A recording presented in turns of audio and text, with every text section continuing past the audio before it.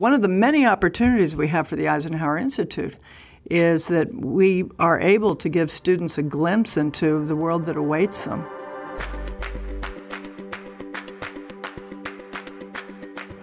The world needs learners and leaders with the passion and capacity to contribute to society.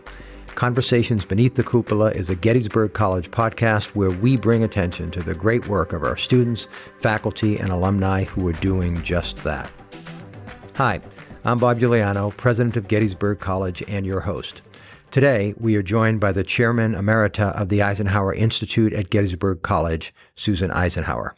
Susan is an author, an international policy consultant, an expert on international security, space policy, energy, and relations between the Russian Federation and the United States of America. She is also the granddaughter of President Dwight Eisenhower.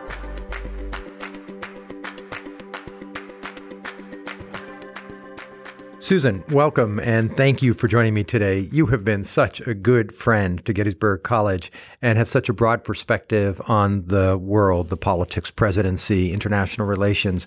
Really thrilled to have you here today and talking about a set of topics that I think matter to the college and I think more broadly. Early days here at Gettysburg for me, but one of the things that has really impressed me is the Eisenhower Institute and what it does for our students and what it does more broadly, I think, in helping to talk about topics that need to be talked about. And I've spent some time in my early days also trying to think about how the history of this place speaks to the values that we have as a community and to our future as well. So I'm really excited about the Eisenhower Institute. I find it truly inspiring, and I think you know this from the conversations we've had.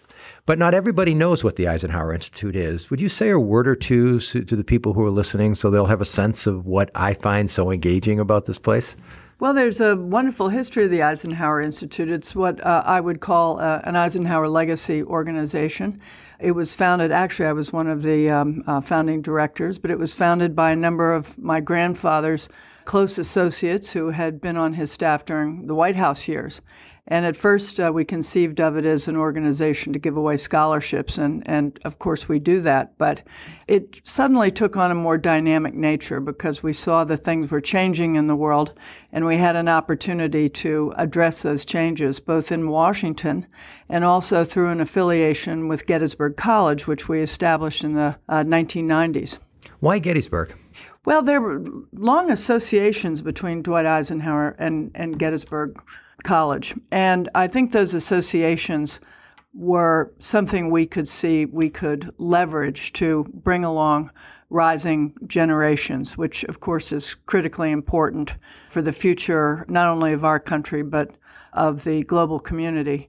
And we were doing a lot of very specific policy work in Washington, but we always wanted this affiliation that would make it possible to bring students into some of our activities. Then years later, things shifted, and the Eisenhower Institute, Eisenhower World Affairs Institute as it was known then, merged with Gettysburg College.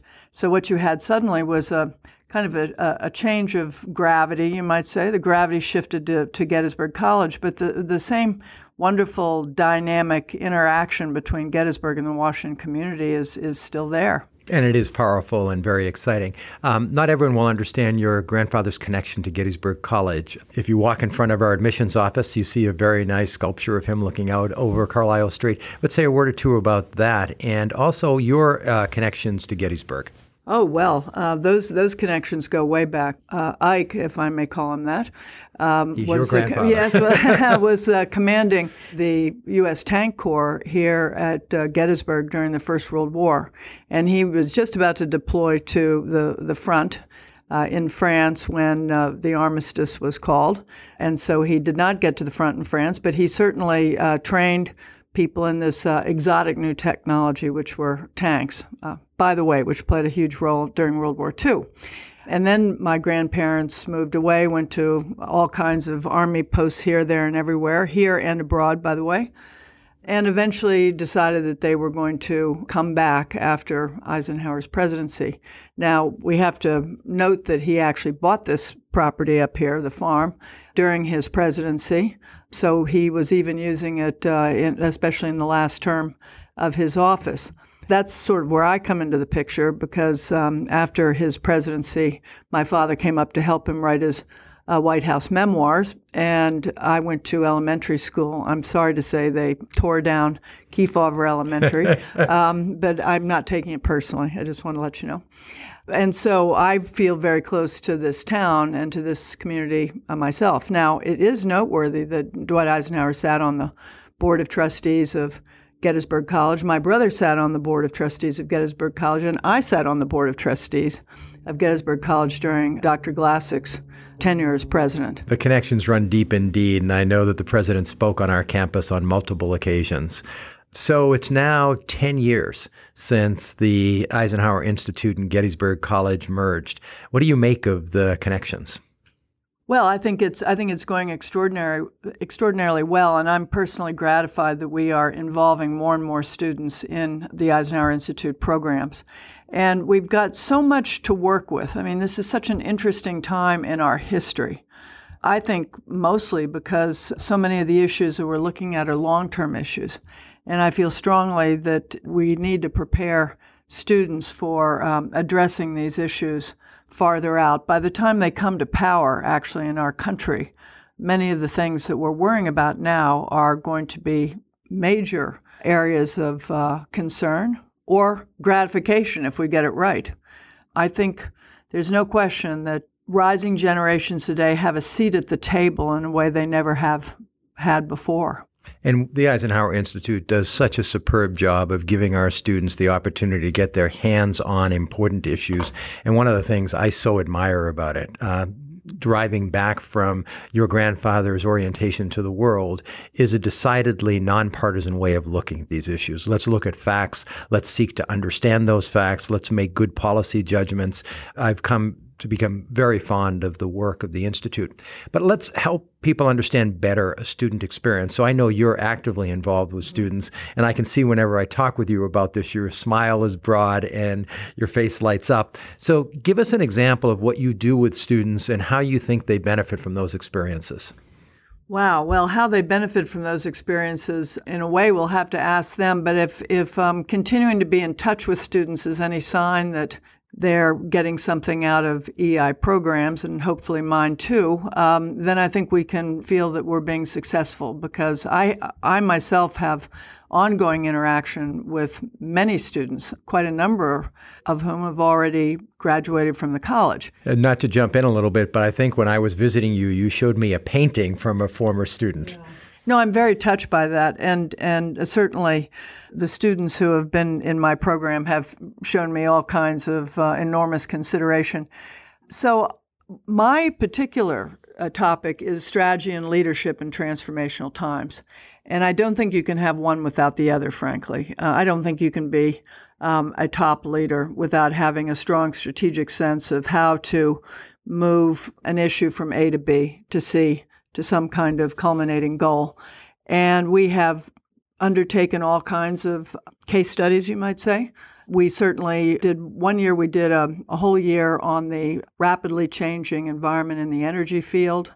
Another year we studied the collapse of the Soviet Union and why, what choices the West made, what choices Russia and the former Soviet Union made, what the strategic challenges were in both cases. And then I have also taken, I think, 4 groups to the Normandy beaches. And the Normandy beaches, I just say, is the iconic beach. You could say the turning point, certainly, for the Western Allies. And it's a very evocative place, and I think it's had a big impact. Sounds a little bit like Gettysburg itself as you walk out into the battlefields and you understand what happened here. I've never been, but at some point you'll have to take me, Susan. Well, I'd love to do that. And I think the thing that is particularly striking for students, and it's kind of hard to remember, so much of the story of Normandy focuses on older veterans. And we forget that actually it's a young person's story. The people who came on those beaches were the same age as our students here at Gettysburg College. Right. And that strikes them very hard when they get there. And I think one of the things that moves them always is the idea of this fate-changing moment when people landed on those beaches and suddenly knew everything they had to know about themselves in an instant. Absolutely. I think it's a very moving experience for both students and adults. And it's one example of the many things that students get to do through the Eisenhower Institute. And one of the reasons, again, I'm so excited about it. You said that a moment ago that it's important, in your view, for students to get a better understanding of the world that awaits them and the policy issues. Say more about that. And does that speak to a certain type of student, or do you see that as a broadly applicable skill? Well, I think that students are accustomed to thinking that they're just students. And what I like to do is to help them see what the projections are for 20 years from now and to help them understand that now is the time to prepare. We certainly did that on the energy module that I worked on. And last year, I spoke to the students very pointedly about the strategic challenges that were underway. At the same time, we have fewer tools in our toolbox than we did, say, after World War II. What I mean by that is we simply don't have the money we used to have. We're running now $1 trillion annual budget deficits. And this is going to mean that any strategic solutions we come up with are going to have to be extremely sophisticated and reliant more on smart thinking than on vast amounts of financial resources. Do you have a sense of what your students who have gone through your programs do when they graduate? Well, actually, I'm very proud of the fact that 3 or 4 of them have gone into the strategy area. And I heard from one student just last week who's been put on the strategy committee for a company that she's just joined. She was with me last year.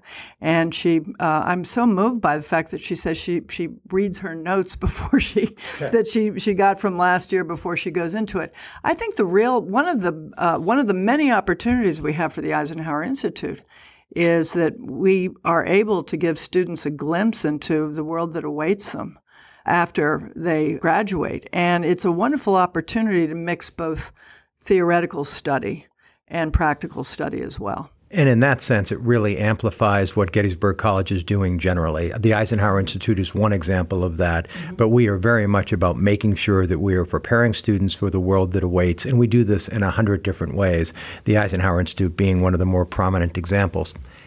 So I was recently on the radio at WITF, and I was asked the following question about the Civil War. It seems more distant now to students and therefore a little bit less relevant.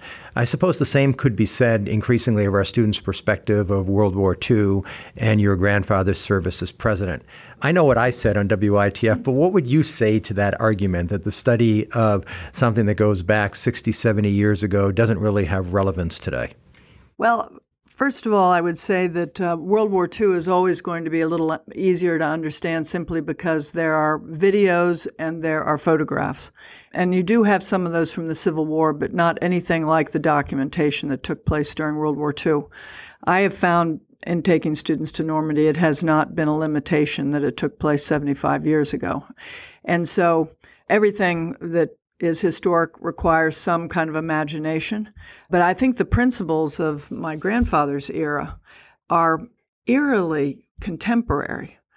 And I think that's what's so striking for me. I've spent the last year working on a book, and what came out of this for me was just how resonant the issues are with what we're facing today. Say more. What do you see as the points of connection?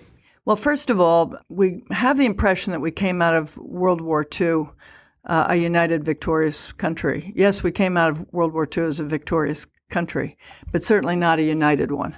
The question of whether or not the New Deal was going to continue, whether or not American business would be regarded with respect again because they were blamed largely for the Great Depression. There are all sorts of deep divides, labor unrest, a vast technological change that was exacerbated and initiated actually by World War II itself. And all of these things are going on at the same time. My grandfather had a very hard time deciding whether or not to run for president. I mean, this agonizing decision went on for 6 whole years. And he didn't know, he was being courted by both political parties. And you know, Bob, I would say that he was arguably the most nonpartisan president we've had since maybe some other military general was a 2-term president, and that only leaves us with perhaps George Washington, and we could certainly debate Ulysses S. Grant, but he didn't care much about what political party people came from. He was trying to create what he called the middle way. a road so broad that there could be a meeting place for consensus and reconciliation and all the other compromise. He worried a lot about the extremes of the left and the right and the nihilists and the this and the that, because he'd seen what the result was in Europe. This may be an impossible question to answer, but if he were alive today, what do you think he would seek to do to bridge those divides that are so much more pronounced now than they've been for a very long time in American society? Well, I'd say two things. First off is that he would work very hard to try to unite this country around some central ideas. That's how he conducted his 8-year presidency. And I think he would start right at the very beginning with setting standards for civil discourse. I live in Washington, D.C., where, it gives me ready access to our Washington office there at the Eisenhower Institute. And it doesn't take a genius to know that we are failing hugely in that regard. And I think this is almost universally underway. It's just a complete degradation of the way we talk to each other. I think you know this, but the Eisenhower Institute has begun sponsoring programs on our campus. The first happened just last weekend, really designed to help the community figure out how to talk about hard questions constructively, how to reach across political divides. We are a place that actually encourages the exchange of different ideas. That's fundamental to who we are as an institution. And so I'm looking forward to the Eisenhower Institute continuing to sponsor these programs between now and November 2020. As I've been fond of saying, Susan, I want us to have the opportunity to learn from and about the election, not to be divided by it. And I think that's a role that the Eisenhower Institute can distinctively play. Well, I think it's a terrific initiative, and not only because I think it is completely in keeping with Dwight Eisenhower's view of good leadership and good leadership development, but I think there's another issue here too, which is learning how to talk to people is a skill. And I think there are many well-meaning people today who are falling into this trap of personalizing and insulting people accidentally or otherwise, and they need to learn those skills again. And then I think the other thing that Dwight Eisenhower would do is he'd redefine leadership. We are now at a point in our history where the definition of leadership is staking out your territory, digging your heels in, and not moving an inch, lest you look weak. Now, the generation that fought World War II knew perfectly well that if they hadn't compromised literally on an hourly basis, we wouldn't have won the war. The only guy who wasn't compromising was Adolf Hitler, and last time I checked, we took care of that problem in 1945. So the dynamism of diversity, diverse strategic perspectives and diverse ways of looking at a problem really gave the Allies the enormous advantage during that war. And I think it's terrific that we're able to, address those challenges and those opportunities head on. And in addition, I should note we have the Garth White Leadership Center, which is very much seeking to inculcate the skills, the very skills that you've identified. And your point about diversity is something that matters to us enormously. We are seeking to ensure that we have as diverse a community as possible because we think we are stronger for that. And we know that we learn more by virtue of it. So a couple of more questions, Susan. One is, what advice would your grandfather give to students today? Oh, I think it's very clear that he would say there's lots to be optimistic about. Really, he was a huge optimist, even in the face of, the 1968 riots and the sit-ins and the public disruption and the vitriolic way people related to each other in those days. He always remained as optimistic all the way to the end. Boy, I admired that about him.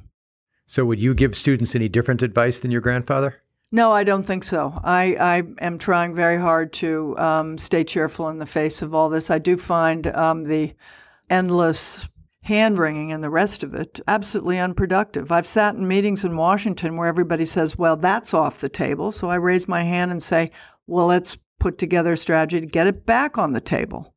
This kind of passive, it's all too hard type thing is not worthy of our country. Our country has always stepped up to the plate, and now's the time to do it.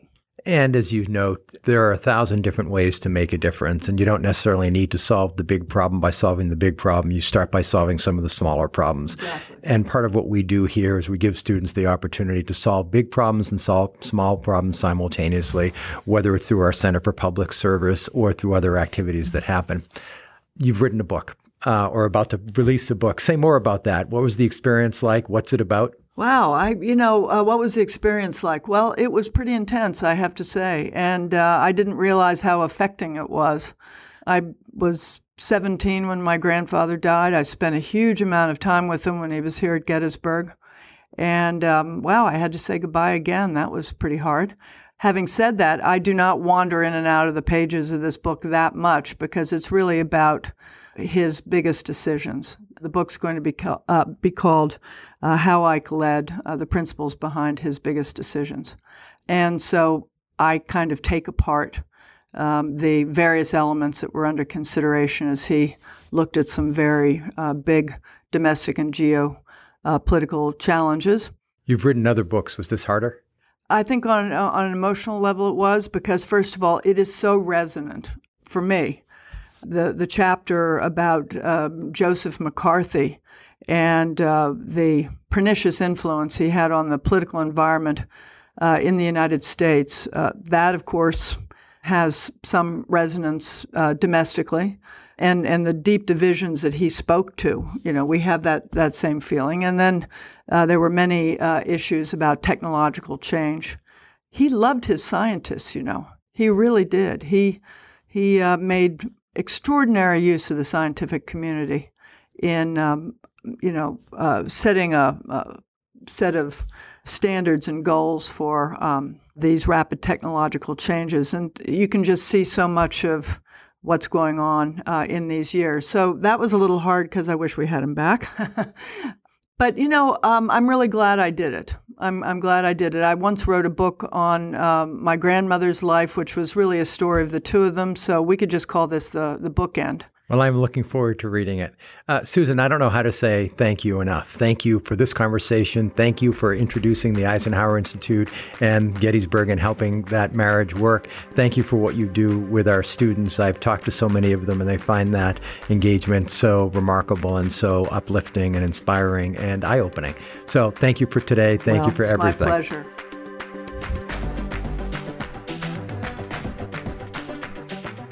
Let me conclude with a slice of life at Gettysburg College. We're recording this just a few days before Thanksgiving, and just a few days ago, I was so pleased to participate for the first time in a heartwarming Gettysburg tradition, Servo Thanksgiving. For those of you who don't know about this tradition, the faculty and staff serve students a full Thanksgiving dinner, turkey, stuffing, and all the fixings. This is the time of year where everyone is feeling the weight of having been at their studies for nearly 3 straight months, and the dinner had the students with huge smiles on their faces and very full stomachs by evening's end. It was a great event. In fact, the dinner is such a powerful draw that as I walked to Penn Hall before 8 a.m., students had already begun lining up. Mind you, the doors to Servo didn't open until 4:30, and it's starting to get chilly in the mornings here. Gettysburg great in action, to be sure. Parents, we pride ourselves on giving students a top-notch education. I have to admit that we have failed in one respect. We have a long way to go before we can declare competency in our students' turkey carving skills. We'll see if we can improve next year. Let me end on a more serious note. As I think about the season, I feel truly thankful for the chance to be part of this community, to see the passion and dedication of our students, and to work with our remarkable faculty to bring our educational mission to life. Thanks for listening. If you've enjoyed this conversation and want to be notified of future episodes, please subscribe to Conversations Beneath the Cupola by visiting gettysburg.edu. If you have a topic or suggestion for a future podcast, please email news@gettysburg.edu. Thank you. Until next time.